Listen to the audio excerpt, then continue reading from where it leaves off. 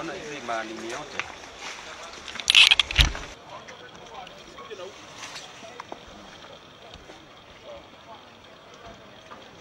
This is a great incident that has really taken us back because people have lost lives. Several people have lost lives. Several people, over 270, are in different hospitals at Mama Lucy, KU Referral, Kenyatta Hospital, Embakasi, and the nearby dispensaries. There's still a search going on of whether there are bodies which have been burnt in various houses. And we are asking Kenyans to pray for us.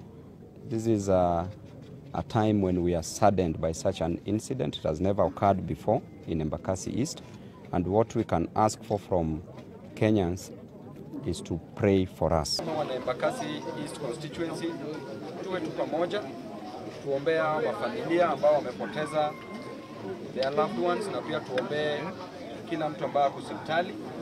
Na ninaambia wale ambao wamekuwa affected, nitachukua data yao yote, nimechukua namba ya hawa, na pia nitaliaise na viongozi wote ambao wako around, so that tuchukue contacts zao, tuone jinsi ambavyo tutaleta mabati hapa wenye walikuwa naishi kwa hizi mabati wajengewe, na kwa wale ambao wamepoteza vitu zao pia tutaona ni nini ambayo tunaweza compensate kama ni kidogo. Sio ni sawa?